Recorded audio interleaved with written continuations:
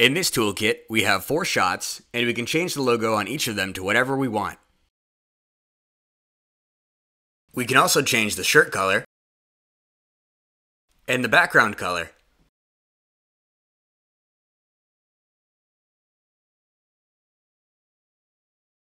Let's have a quick overview of the techniques to make this possible.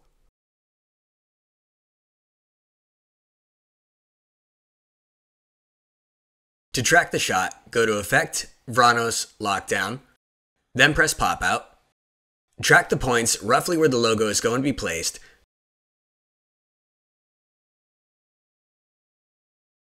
Then create some expansion points.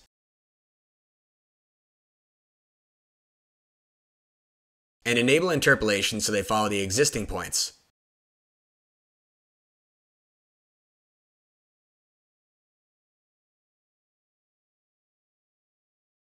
After you close Lockdown, press the Lockdown button in the After Effects interface, and it will create a stabilized pre-comp inside here. Add your logo. Back in the main composition, your logo will track to the shirt. There are a lot of fine points to tracking, but these basic steps will get you most of the way. To apply shading to the logo, we need to duplicate the footage layer, desaturate it, and turn it into a luminance matte by adding contrast. Then, make an adjustment layer, and make sure the adjustment layer is bound within the shape of the logo and to the luminance of the luminance matte we just created. I'm using the set matte effect to do this, but there are a lot of different ways.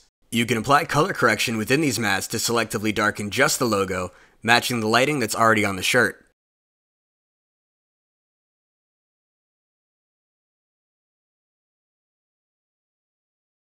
To change the shirt's color, pre-compose it into its own comp, then add Composite Brush and click and drag on the shirt and Alt-click and drag everywhere else. Then choose the Silhouette Alpha Transfer Mode to isolate the shirt. It may require a little roto to perfect the key. In order to change the shirt into any color, you'll want to desaturate it and brighten it so the brightest part of the shirt is pure white. At this point, we'll mask it so we can see the comparison with the original footage.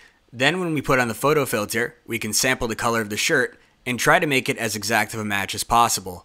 The original color makes a great default, and now by editing the photo filter, you can try new colors. Changing the background follows pretty much the same steps.